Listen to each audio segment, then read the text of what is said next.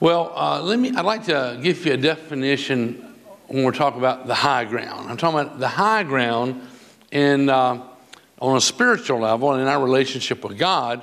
But the whole term about the high ground is defined this way. If a person has the high ground, they're in the best and most successful situation. It is a position of advantage, superiority, and dominance. High ground gives you the edge. It gives you the upper hand over opponents. Now, if there is an enemy of our soul, the book of John, chapter 10, verse 10, it says, the devil comes to kill, steal, and destroy. And we would surely like to have the upper hand, would we not? And to foil his attempts at our life, to discourage us or hurt us in any possible way. But the high ground, throughout the Bible, you'll read and it'll talk about high ground, you know. And it's really about a relationship we can have in the Almighty God. I'd like to read you something out of the book of Isaiah, chapter 55, beginning in verse 8. God says, he says, my thoughts are nothing like your thoughts. So if you know an individual who is a human being, that's not the way God thinks. Okay? If you see a movie or you read a book, just a secular human being, that's not the way God thinks. Now, we can learn God's ways and God's thoughts, but it doesn't naturally come just by being born on this planet. Listen to what he says here. My thoughts are nothing like your thoughts, says the Lord. What happens if somebody punches you? What is our natural thought? Punch them back harder, you know. That's not the way God thinks. He says, my thoughts, well, what does he tell us to do when someone slaps in the cheek? Turn the other cheek, you know. But throughout the Bible, we see opposites of our natural human tendency, you know. But he says, my thoughts are nothing like your thoughts, says the Lord. And my ways are far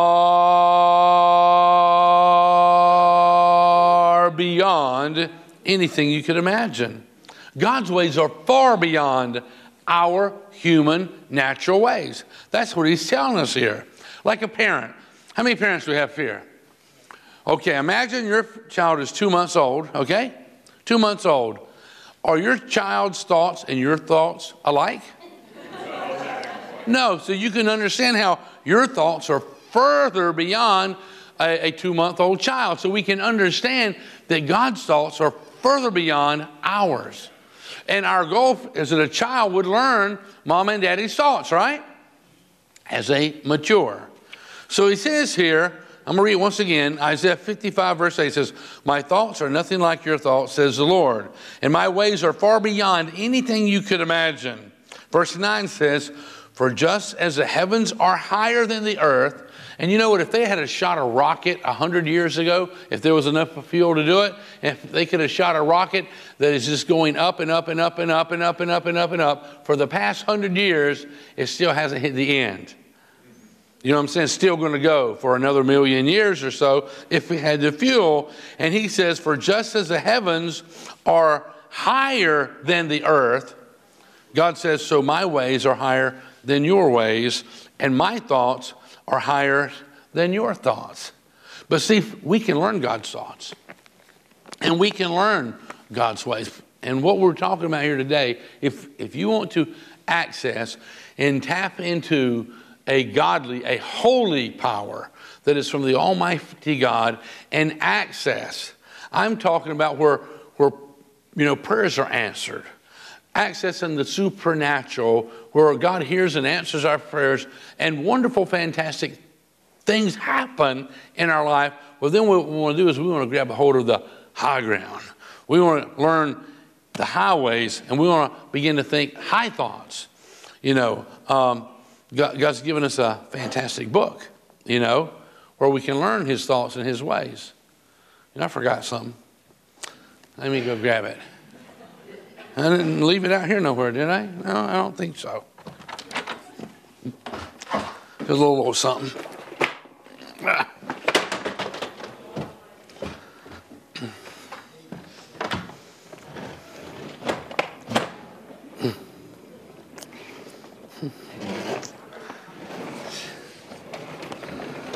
Now all I need is a volunteer.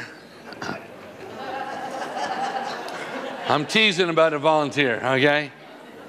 Now what do we call this? A high chair. And that's where we put the young and the immature. Is that right? Yes. We put them in a high chair, you know, and this high chair is kind of like being incarcerated, you know. They got these belts that you attach around the kid. 2 different belts in here. And this tray locks in. There's no escape. They might pry up one level, but they'll not get the big one with the locks on it, you know. Now, a child who is put in a high chair may look and see from a distance the high ground that the mature people have able to access. But when you're in the high chair, you can only see it at a distance. You're not free to access the high ground, not when you're, you know, locked up in a high chair. Now, this is going to relate to you, your spiritual well-being. Are you pursuing the high ground? Have you laid hold of the high ground? Or are you clinging desperately to the high chair, which is evidence of immaturity, you know? So think about it for a moment. You know, how does this relate to you? You know, I'm talking about a spiritually mature person does not cling to the high chair. Listen to what it says here in 1 Corinthians chapter 7, verse 24. It says, friends, stay where you are called to be. God is there. Hold, what does that say? Hold the high ground with him at your side. Hold the high ground. Throughout the Bible, it refers to the high ground and higher ground. He says, hold the high ground. It gives you an advantage. If you ever watch, what was that movie? Gettysburg. And you'll see when they're getting ready to have a battle there, you know, in this powerful, massive war. They were using, you know, like muzzle loaders and bayonets and all. And the people who were going to win the battle, for the most part, are those who had the high ground. And he says here, hold the high ground with him at your side. So you're going to choose the high ground on a spiritual level, or some are going to hold to and choose the high chair. Now, the high chair is more about me, myself, and I. You know what I'm saying? Y'all been around little people who the very first word they learned was no. Have you discovered that, you know? That's just the way it is, you know. And not too far after that, it's like mine, mine, mine, mine, mine. And then go to a friend's house, and they're fighting with another kid. Well, it's mine, that's mine, it's mine. And the person who actually owns the toy is sitting over there playing with something different, you know. But there's this immaturity, you know, when you're clinging to the high chair. And you can't totally be trusted, you know. You end up sleeping in your spaghetti, you know, and stuff like that. You got spaghetti all over your face and green peas mashed everywhere. You got milk and orange juice spilled everywhere. There's a big mess. My brother was telling me on the way in, he said, we used to have our dog, and our dog would lay down underneath the high chair because he knew he would get fed well, you know. But it's all about me when you cling to the high chair. But let me ask you, you know, and that's okay at a certain age. But you know, and it's really genuinely heartbreaking. It really is, because I know some people, you know, great people, but they're bound to the high chair and they're in their mid-30s, 40s, and something's wrong. You know, they can't do it without the high chair. But see, we want to mature physically, mentally, emotionally, spiritually, do we not? Yes. You know, we don't want to be bound to the high chair on a spiritual level at all, or even physically, to be honest with you. But he says here, friends, stay where you were called to be. God is there. Hold the high ground with him at your side. The high chair only enables you to see the high ground, but you don't have the freedom to access it. Listen to what it says here in Romans 8. Y'all know that's my favorite verse. But Romans 8, chapter 28, it says, And we know that all things work together for good to them that love God, to them who are called according to his purpose. And see, God's purpose is for you to hold the high ground. As any parent wants their child to outgrow the high chair, Almighty God, he wants us to outgrow the spiritual high chair and get a hold of the high ground and have an awesome, fantastic relationship with him. So Colossians chapter 3, verse 1, it says, if you then be risen with Christ. Risen with Christ. This is talking about high ground. If you then be risen with Christ, you've accepted Christ as your Lord and your Savior. You're growing in your relationship with him. He says, if you then be risen with Christ, seek those things which are above. The higher things that we'll learn. His ways are higher than ours. His thoughts are higher than ours. He says, if you then be risen with Christ in your relationship with him, seek those things which are above, where Christ, he sits on the right hand of God. You know, and that's not the high chair, but that's the high ground. And he says in verse 2, he says, set your affection. Your affection is talking about your love. It's talking about the things that you like, you know, your liking. It's talking about your fondness. And he says, if you have been risen with Christ, seek the things which are above, where Christ sits on the right hand of God. Verse 2 says, set your affection on things above, not on the things of this earth. See, you see the value of things from God's perspective. When a child here clinging to the high chair, the things that he values are probably not as important as what you value. You know, some little old Smurfy thing or some little something or other, that's not near as important to you as you mature, you know, and you grow and you understand responsibility a little bit more. But he's telling us in verse 2, set your affection on things above, not on the things of this earth. For you are, verse 3, you're what? Dead. You're dead. For you're dead, not physically. He's talking about you're dead to the old sinful life that once controlled every part of you. He says, for you are dead, and your life, your new life, your real life is hid with Christ in God. He is your life. And you can die to some old things that once tried to control you. You can die to old habits, right? Things that used to try to manipulate and control us, and sinful tugs and urges against us. And he says, when we were risen with Christ, we have died to that old sinful nature. There's a fella, wonderful fella, it'd be worth a little study from a history perspective, a fellow by the name of George Mueller. You can search him on the internet. You can read, books about him. There's even some movies that actually shows him in them.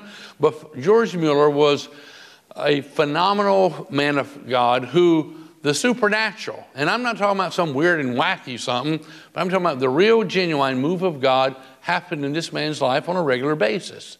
And he oversaw an orphanage. And he, in his life, took care of tens of thousands of children. And he taught them how to dress properly, and they ironed their clothes and all. He took really good care of them, physically, medically, and all. And all these children, they learned to read and write. They learned God's word and all. And George Mueller never in his entire life ever asked a living soul for a dime to help his orphanage. And he had hundreds of children in his orphanage. But what he did, he was a man who had the high ground with God at his side, and he would pray. And he would talk to God. And this man was a tremendous inspiration to Susan and I when we first got married and went off to Bible school.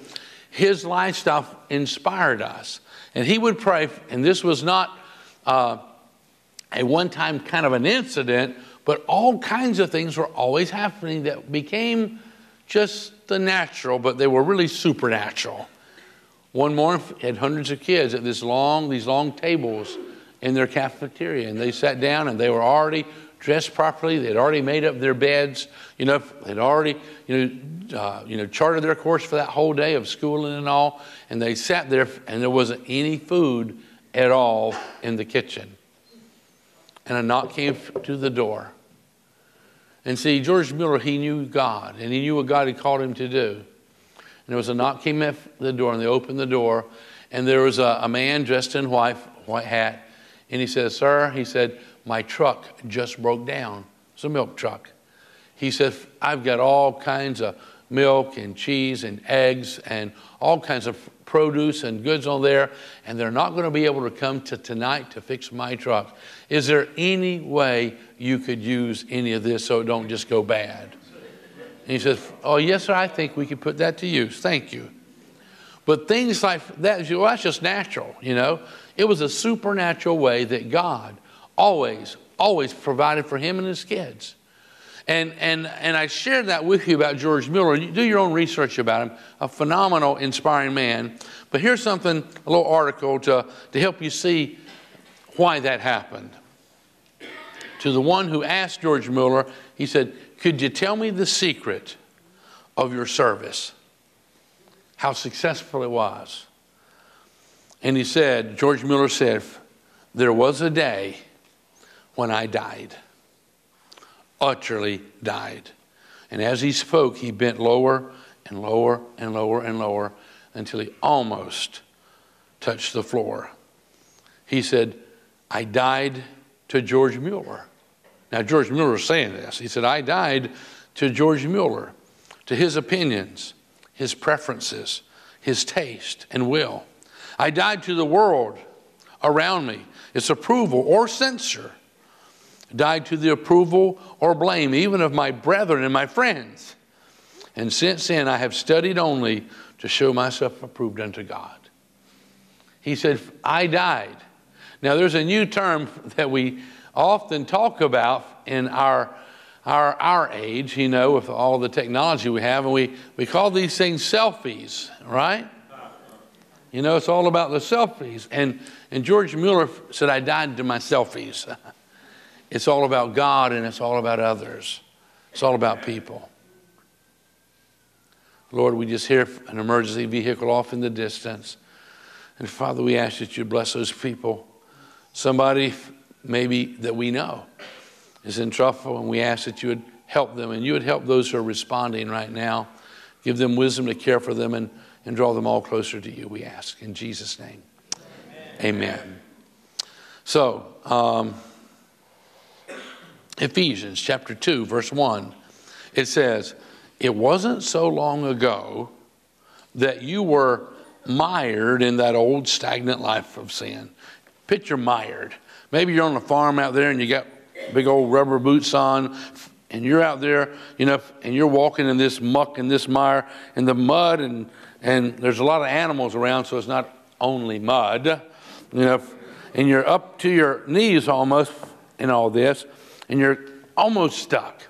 Or maybe you're driving in the mud with your truck, and you're out here, and it just like the bottom falls out, your axle, the chassis of your car is sitting on the mud, the tires are spinning, they're not touching anything. I mean, you are stuck.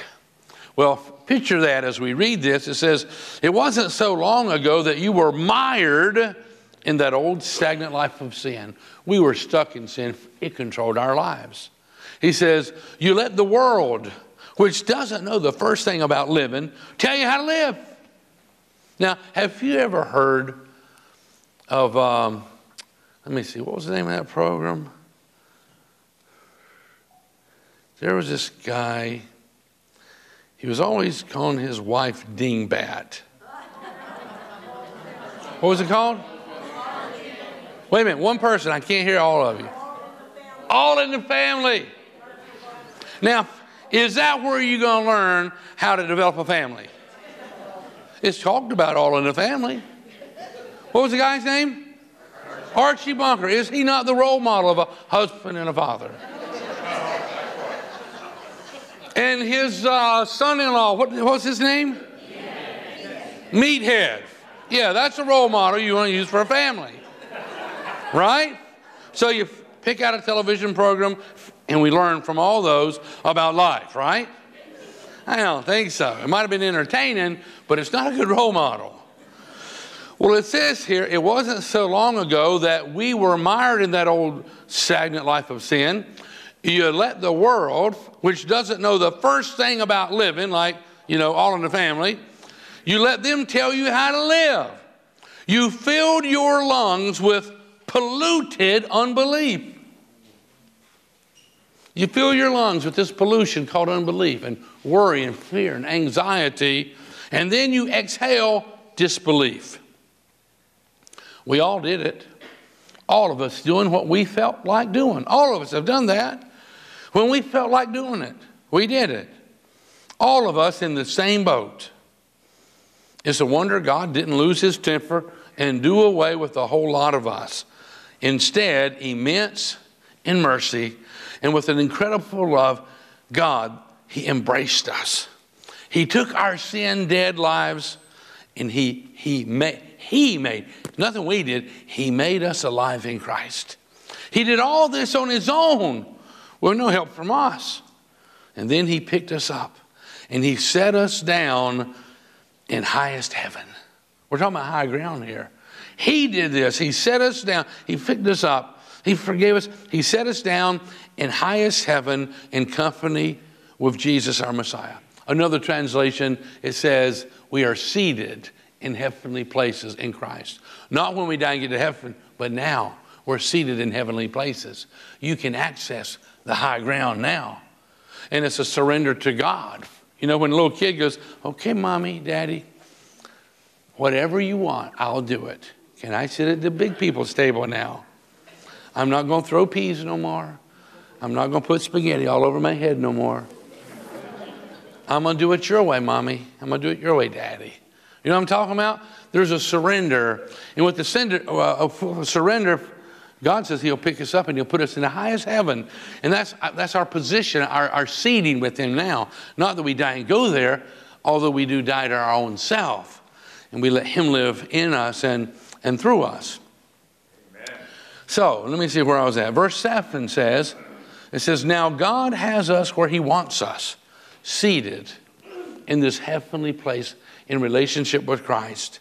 Now God has us where he wants us with all the time in the world and the next world to shower grace, his unmerited favor, his enabling power, and to shower grace and kindness upon us in Christ Jesus. Talking about in relationship with Christ Jesus. Saving is all his idea and all his work. All we do is trust him enough to let him do it. You can't save for yourself. You can try. What did I hear most of the time? People go, yeah, when I get to heaven, God's going to measure my good and my bad. He's going to weigh them. And if I got enough good, he's going to let me in. See, that's basing it upon what you can do. And see, we just can't do enough good. We just can't. He says saving is all his idea and his work. All we do is trust him enough to let him do it. It's God's, what's that next word? It's God's gift. You don't buy a gift. You have to accept the gift. It says it's God's gift from start to finish. We don't play the major role. If we did, we'd probably go around bragging that we did the whole thing. No, we neither make nor save ourselves. God does both, the making and the saving. He creates each of us by Christ Jesus. He creates each of us by Christ Jesus to join him in the work. He creates each of us by Christ Jesus to join him in the work he does. The good work he has gotten ready for us to do. Work we had better be doing. That's the high ground. If we're not doing the work that God created us, we're still clinging to the high chair. We want me, myself, and I want to be in control of my little world right here where I'm incarcerated at. I've lost my freedom here. I'm in the high chair. I'm being contained here. I can see the high ground that other people are getting higher and higher, but I'll never experience the freedom of it. On a spiritual level, where do you see yourself? Are you holding the high ground? Or are you clinging to the high chair on a spiritual level? How do you see yourself? Listen to what it says here in Psalms verse 18:32. It says, God arms me with strength, and he makes my way perfect. How does he make my way perfect? His ways are higher than mine. He teaches me his ways. God arms me with strength, and he makes my way perfect by learning his ways. He makes me as sure-footed as a deer, enabling me to stand on mountain heights. I don't do it. He makes me sure-footed. He makes me like a deer. He does that for me when I've surrendered, and he lifts me up, you see. He wants me to lay hold of the high ground and find him by my side. It's when I've surrendered, and it's no longer my will, but it's his will be done. And then in the book of Habakkuk, chapter 3, verse 17, it says, even though the fig trees have no blossoms. Now, if you're a farmer, that's kind of important, that you have a very prosperous year of figs. It says, even though the fig trees have no blossoms and there's no grapes on the vine, there ain't no grapes there, man. You're not going to get grapes to another year. You hear the way he starts it off here in Habakkuk 3:17? Even though. He's talking about something. It's very interesting how even though fig trees have no blossoms, there's no grapes on the vine. What's the next words? Even though the olive crop fails and the fields lie empty and barren. What's the next two words? Even though the flocks die in the fields, the cows and the sheep and the goats, all the livestock, the chickens, the flocks die in the fields, and the cattle barns are empty. You know what this is? You familiar with Murphy's Law? Whatever can go wrong will go wrong. This is a perfect Murphy's Law. Everything can possibly go wrong has happened here. And it's tempting when Murphy's Law kicks into gear and everything can possibly go wrong has gone wrong. It's really tempting to take the low ground, is it not?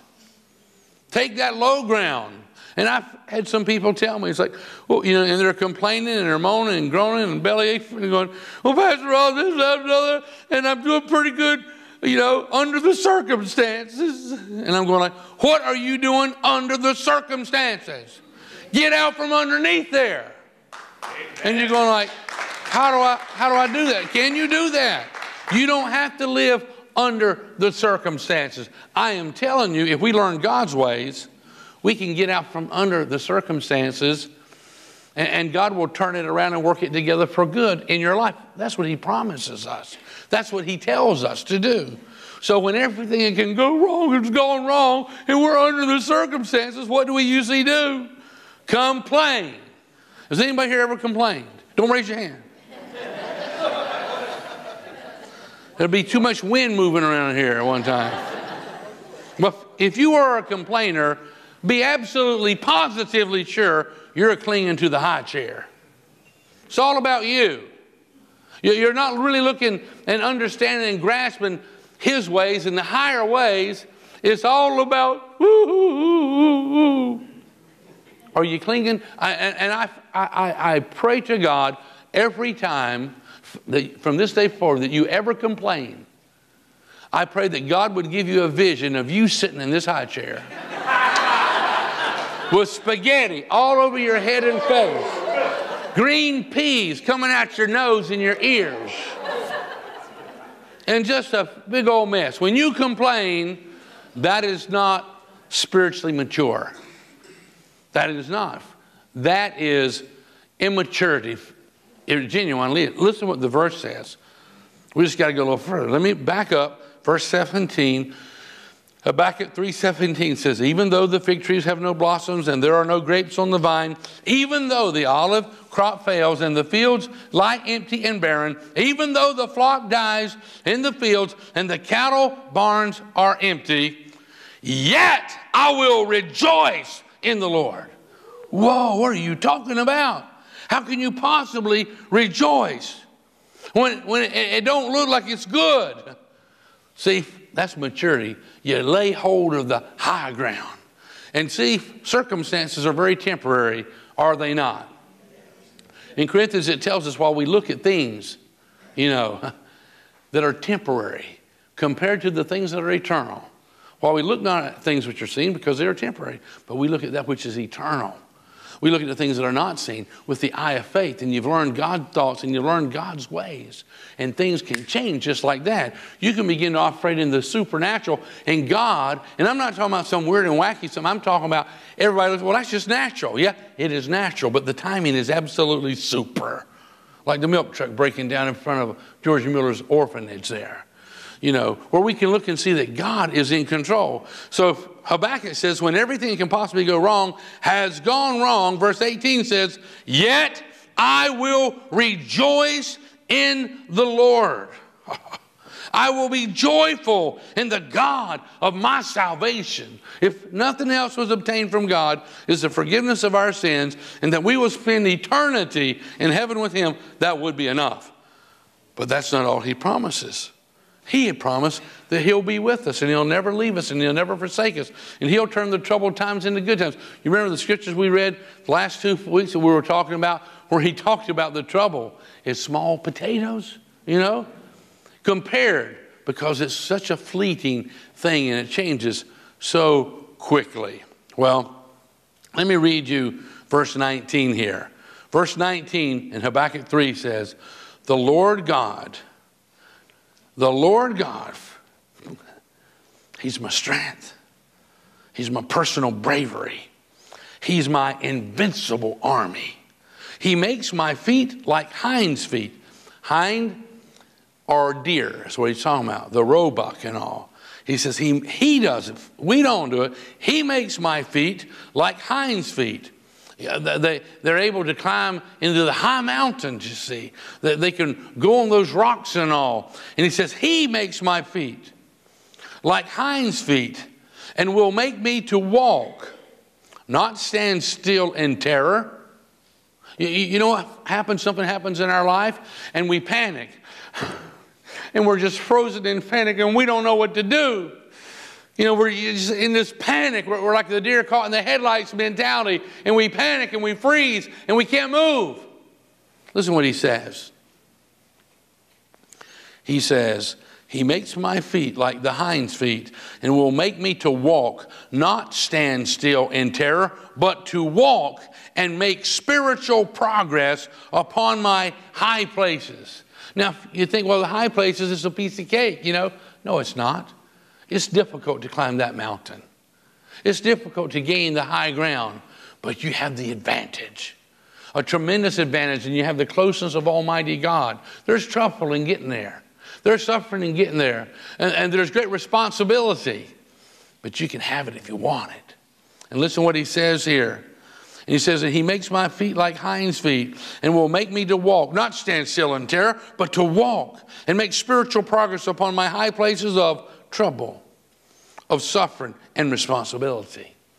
See, if there's difficulty, but let me tell you, reaching the high ground, the reward is so much sweeter.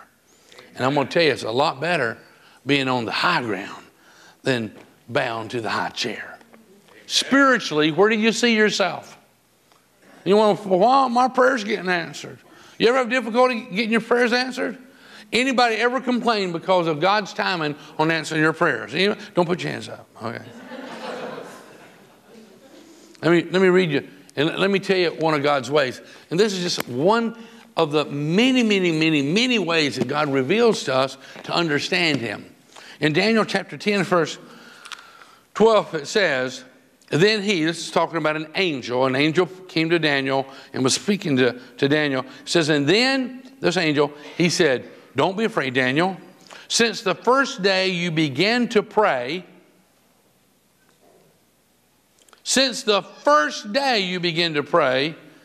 for understanding and to humble yourselves before God, your request has been heard in heaven. From the first day. Now, it goes along with, 1 John chapter 4 or 5, verse 14 and 15, it says, and this is the confidence that we have in him, that if we ask anything according to his will, I'm quoting it word for word, if we ask anything according to his will, he hears us. And if we know he hears us, we have the petition that we requested of him. So would you like to know beyond a shadow of a doubt that God heard you? Well, here's an angel saying the first day you prayed, Daniel, your prayer was heard in heaven. That's what he just got through saying here. He says, let me read one more time.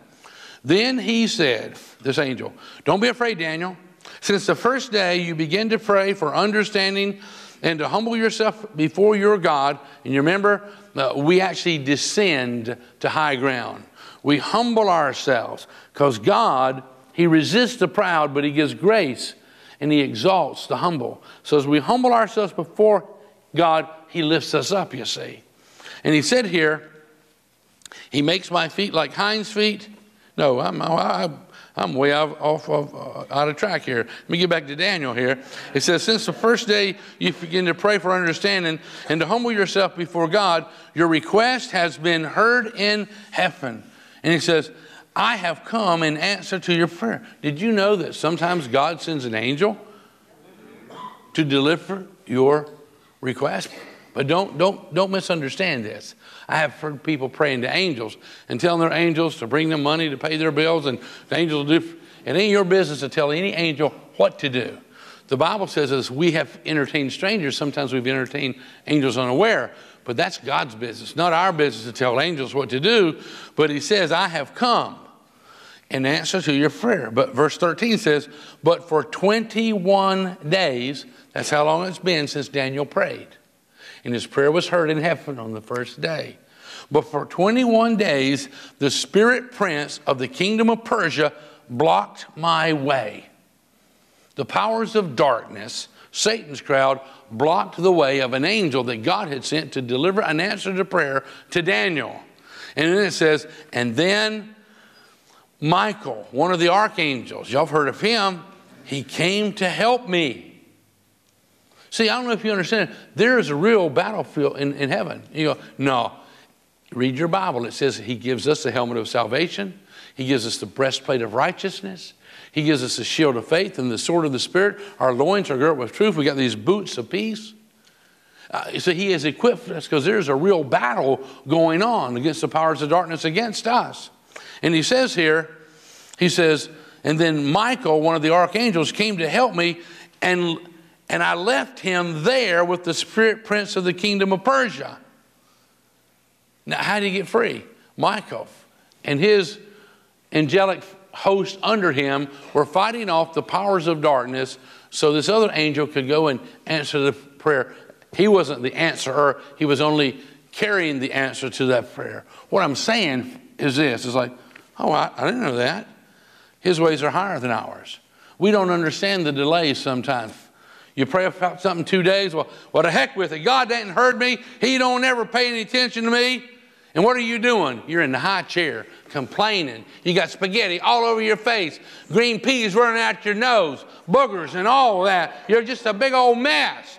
You're clinging to the high chair instead of trying to understand the high ground and laying hold of the high ground in your relationship with Almighty God. Learning to be patient, because without patience, faith don't exist.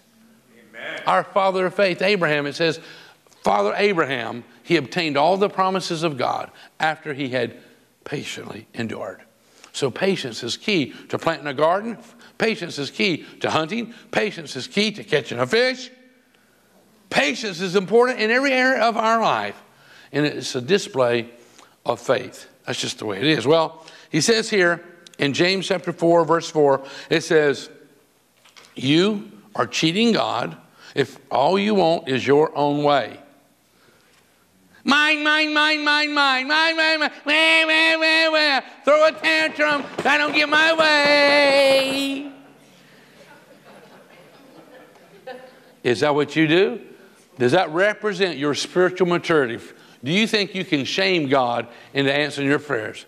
Well, if God don't love me no better, he don't take care of me, he don't do this, he don't do that. Wah, wah, wah, wah, wah. We throw a little tantrum. Why don't we learn his ways? Maybe you was on the threshold of receiving your prayers answered, and then you just blew it. Let's learn his ways. Let's learn his thoughts. Let's apply them to our own life. That's what I'm talking about. He says, you're cheating on God if all you want is your own way. flirting with the world every chance you get, you end up enemies of God and enemies of his way. And do you suppose that God doesn't care? The proverb has it that he's a fiercely jealous lover. God's crazy about you. He loves you. He is crazy about you. He genuinely does. It says the proverb has it that he's a fiercely jealous lover, and what he gives in love, what God gives in love to us, his children, is far better than anything else you'll find anywhere. When you make it a point to put God first in your life, it tells us in Matthew 6:33, seek first God and his kingdom, and all the other things that you need in life will come looking for you, will be added to you. That's what the Bible says. And what he gives in love is far better than anything else you'll find. It's common knowledge that God goes against the willful, proud. And you know what pride is, don't you? Let's see if we can spell it together. P-R-I-D-E.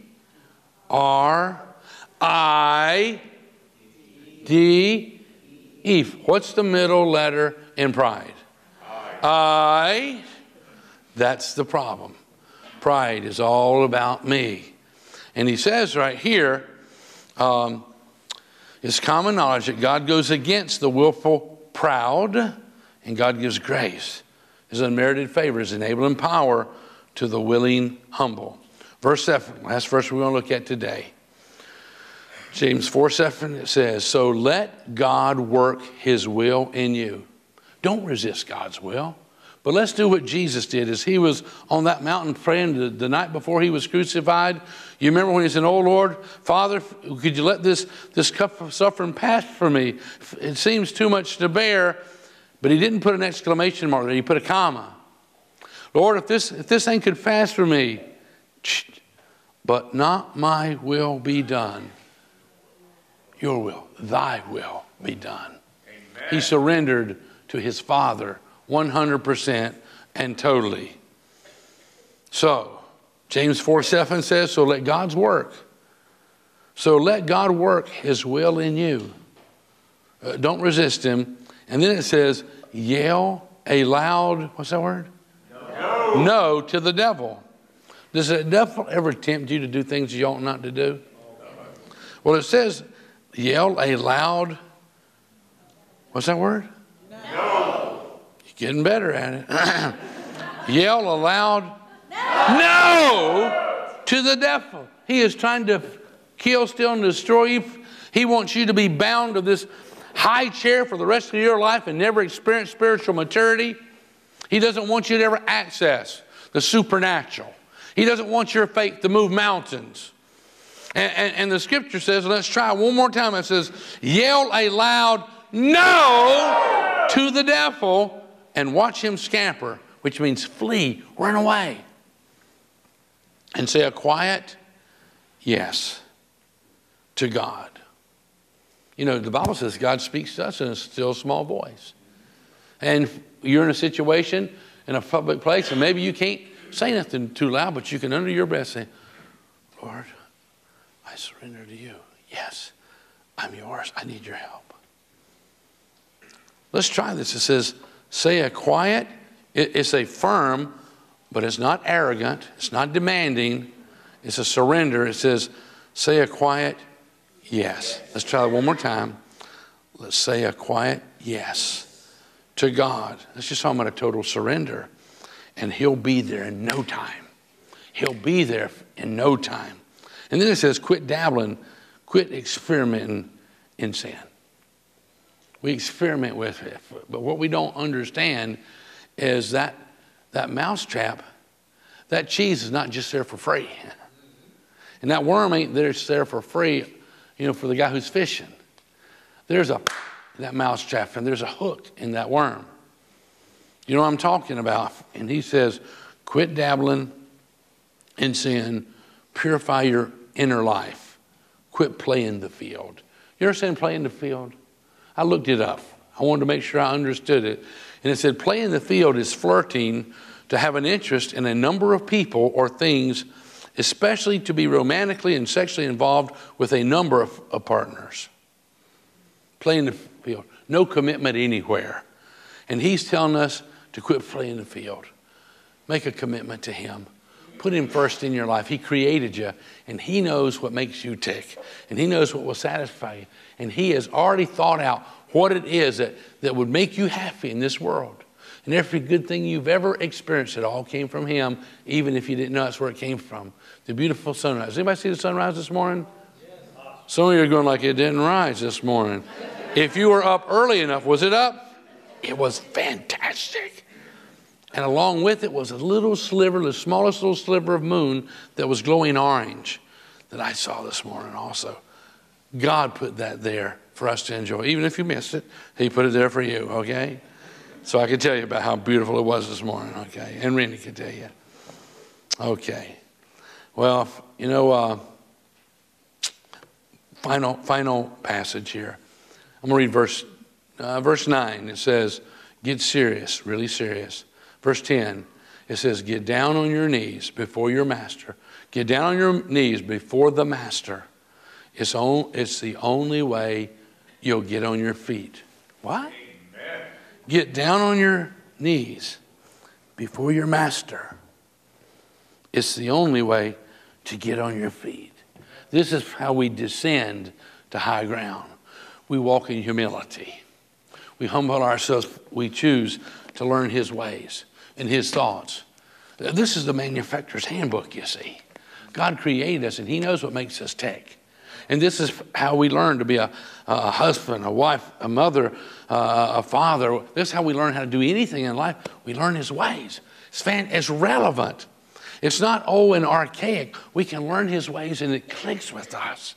And we are satisfied. And I tell you what, when you gain the advantage, the high ground, and you look down here, nobody wants the bondage of a high chair anymore.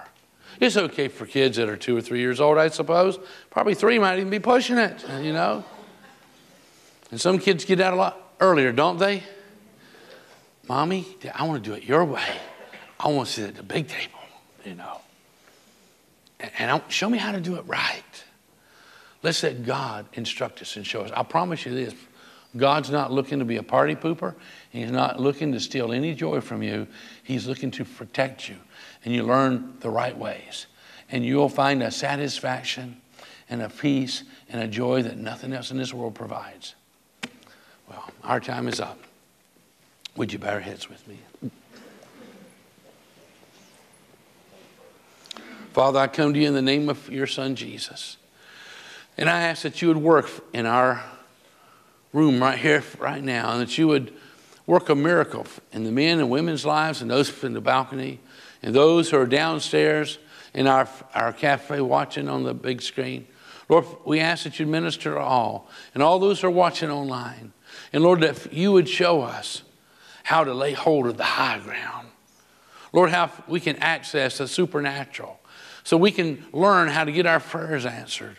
We can learn how to work with you and how to represent you and how to find fulfillment and satisfaction and peace in our life right now.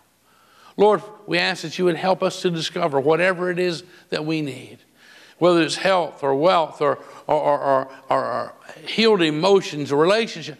Lord, show us your way. Lead us and guide us in the right way that would honor you and bring fulfillment in our own lives. Bless my brothers and sisters who hear this right now and change us, Lord. Set us free from the high chair and let us lay hold of the high ground. Now, as our heads are still bowed, I would ask you to join me if you would. Those of you who know Christ already, would you reaffirm your faith in a fantastic, wonderful Savior? And maybe you don't know him in a real way. Maybe if you're watching online and you've never really surrendered to God.